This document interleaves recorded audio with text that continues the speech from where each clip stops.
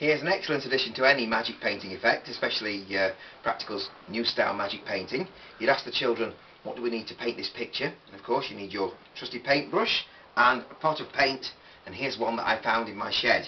I'm a bit worried about looking inside because creepy crawlies can get inside paint tins that are left in sheds, and I don't like creepy crawlies.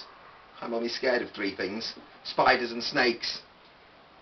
Well, maths as well. Okay, I'm going to open it up and have a look. Oh, I'm scared to look. Can't see anything inside there.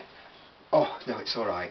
There's nothing inside there. That's a relief because I would... Ah! Oh! Ah! Oh!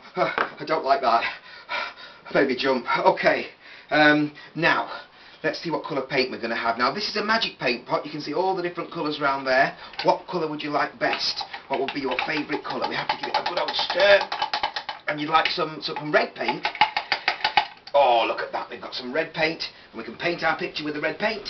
There we go. Isn't that lovely? There we go. And what paint next? I think yellow would be a good colour. Yes, that's right. Let's have some yellow paint. There's a yellow paint. Fantastic. We'll paint the picture with that.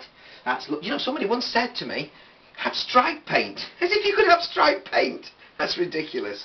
Right, let's find something else. Let's have some green paint. That would be nice. Some nice green paint. There we are. There's some green. And of course our last colour could be... what's left? What do you say, spotty paint?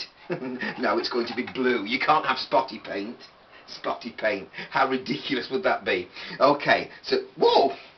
Oh, I might even try using a bit of that as well. We've had lots of different paints. All we need to do now is clean my brush. Now, I've got a little...